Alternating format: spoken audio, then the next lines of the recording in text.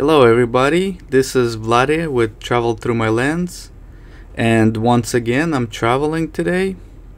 I'm in a city called Eureka. It's about 5-hour drive from Sacramento, where I live. I'm here with my dad and my brother. I just wanted to give you guys a little glimpse of this town, show you some features, some great aspects, great views, some great places in this town. Right now we're at Samoa Beach. It's right in the heart of Eureka. It's a neat place. Right now it's February, so it's February 4th to be exact, and it's still a little bit chilly, a little bit cold outside, so of course not too much people here at the beach, but we wanted to stop by, give you guys a quick view of what it's like over here. If you look really close, you could see a couple of people are swimming in the ocean over there. But yeah, it's a great views. It's about to sunset is about to come down. Just a neat place to come out and just relax, rejuvenate in the summertime. I'm pretty sure there's a lot of people come out here.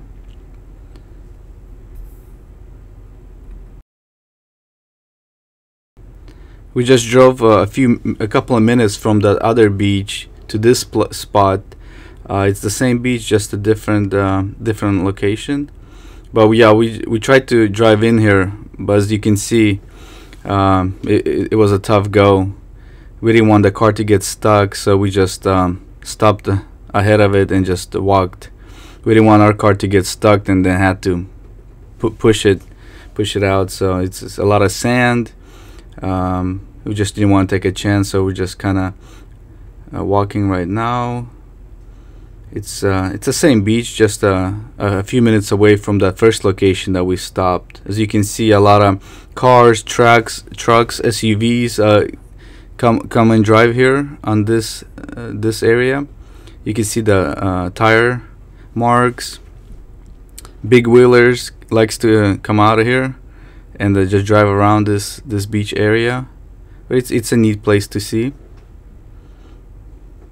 We're actually driving a Prius over there, so we definitely didn't want to take a chance getting stuck. So I'm gonna climb over here on this on top of this hill, just give you guys a little overview of what's going on here, and just give you a nice view of this location.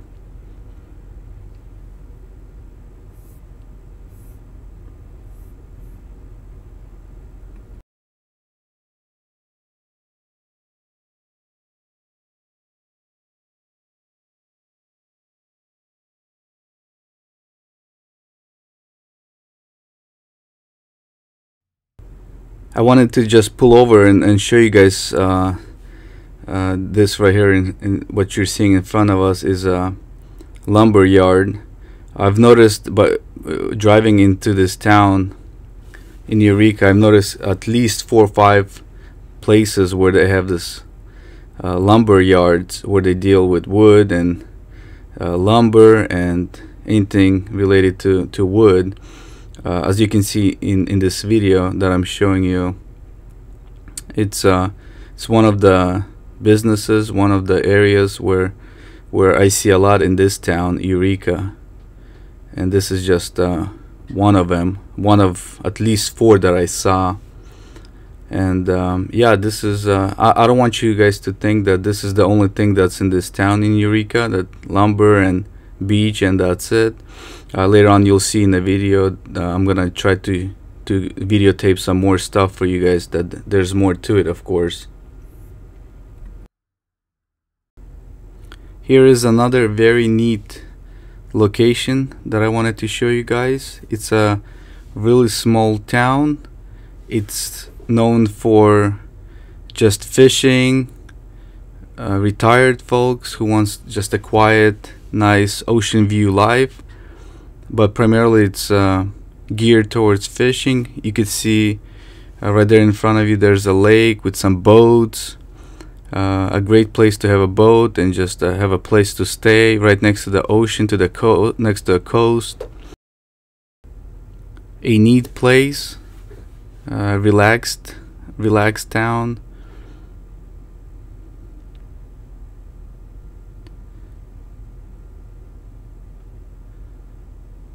Just want to show you guys the kind of homes they have here, this place.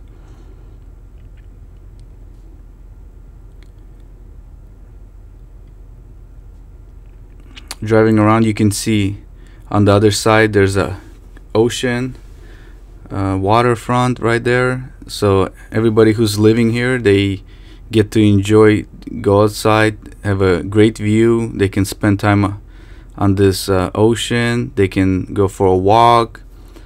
I just saw a lady walking the dog. It's a very relaxed, great place to hang out over here.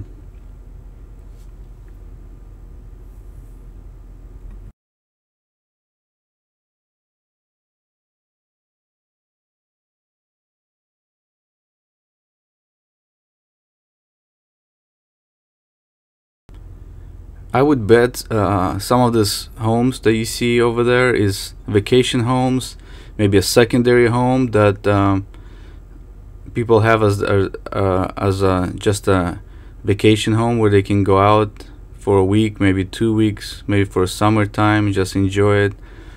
But yeah, the views are incredible. A great place to go for a walk, go fishing.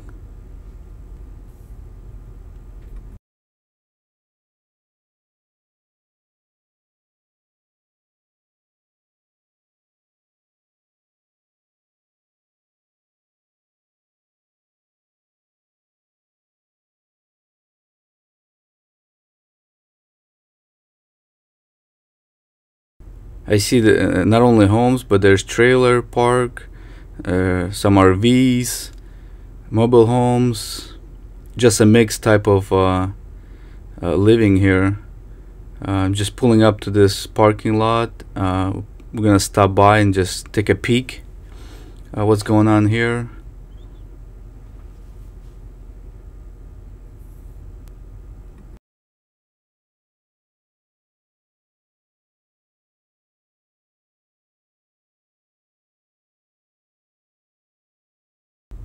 As we were driving, I've noticed there's a couple of companies, couple of places where you can contact them and get a rental for a day, for a couple of days, if you want to come and visit this place right over here in this area, especially if you into fishing, if you want to get on a boat. This is a really nice spot.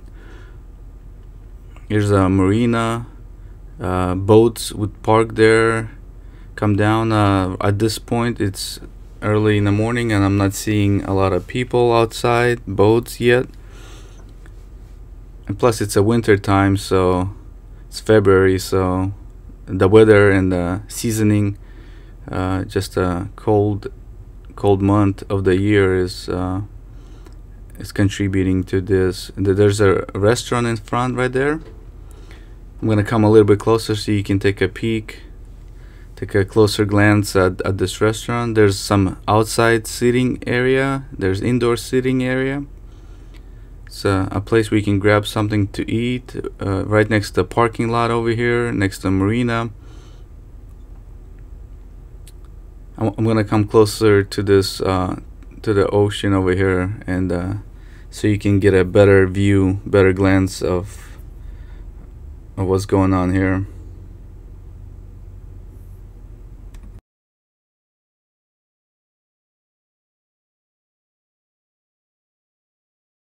So this part over here has a lot of rocks, as you can see on the video. Definitely no sand here. Quite a few rocks here. But further down, a little bit to the right, you'll see there's area with lots of sand where you could enjoy swimming, tanning in the summertime. Here's just another view of the parking and marina view.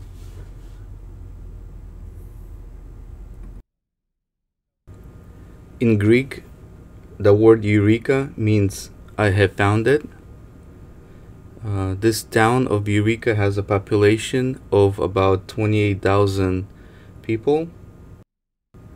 Eureka is the largest coastal city between San Francisco and Portland, Oregon. Eureka is known as the Victorian seaport. Eureka has more Victorian buildings per capita than anywhere in California. And one of the famous buildings, or the most known buildings, is a Carson Mansion, which is built in approximately 1886, and it's located in Eureka, Old Town. The town of Eureka is located really close to the redwood trees. Sequoia redwood trees is approximately 5 minutes away from Eureka.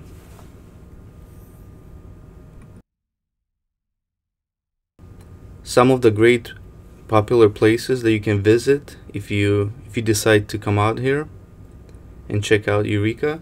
One is that I would recommend is Step Back in Time at Blue Ox Millwork and Historic Park.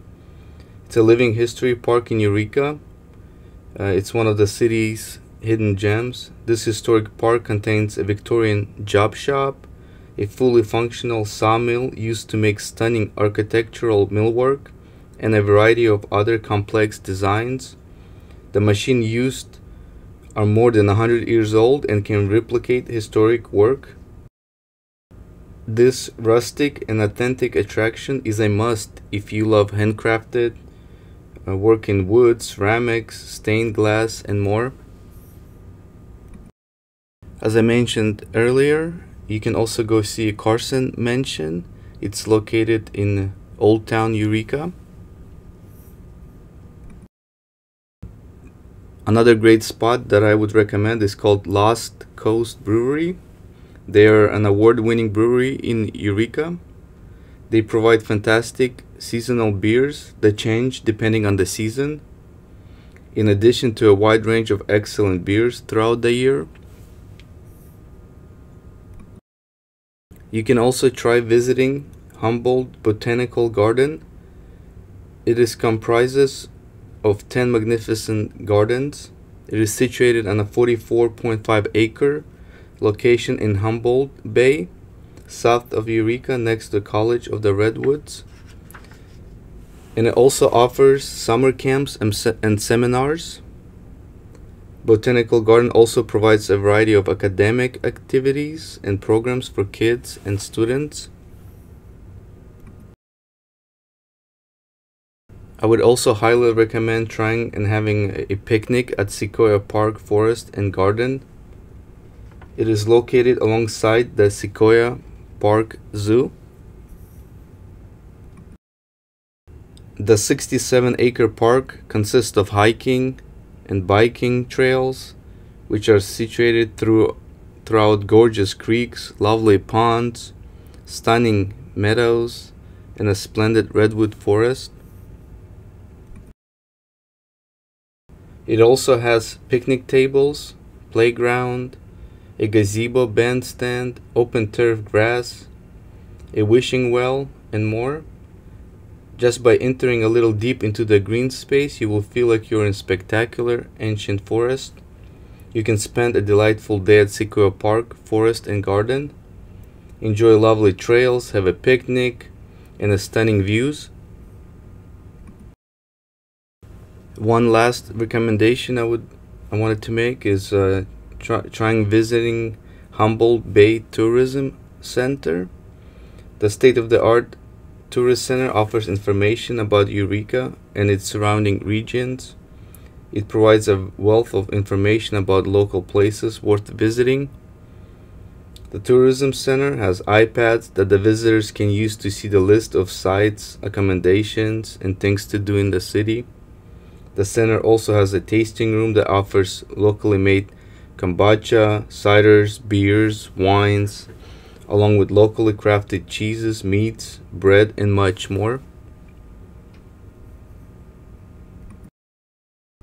There you go, guys. I hope you enjoyed this video. I wish I could have spent a lot more time in this town and have seen a lot more places. Due to constricting times, I wasn't able to visit everything I wanted or planned to see. So the time that we had here, I visited a few places.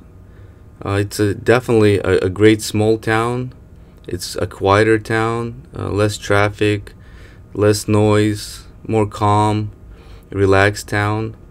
It's definitely ranks high up my list. It's has like I mentioned earlier, great Victorian buildings, great architecture.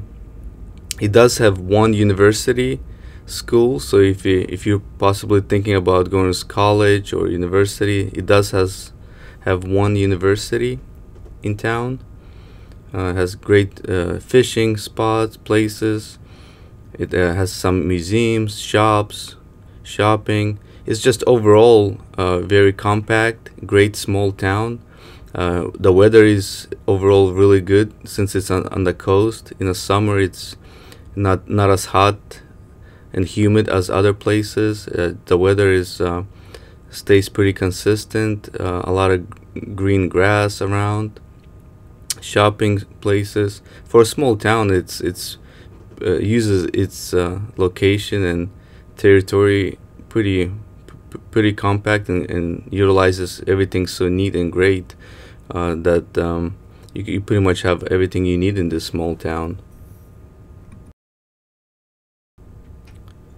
Don't forget to like, subscribe, and comment, and I hope to see you guys on the next video. Thanks for watching.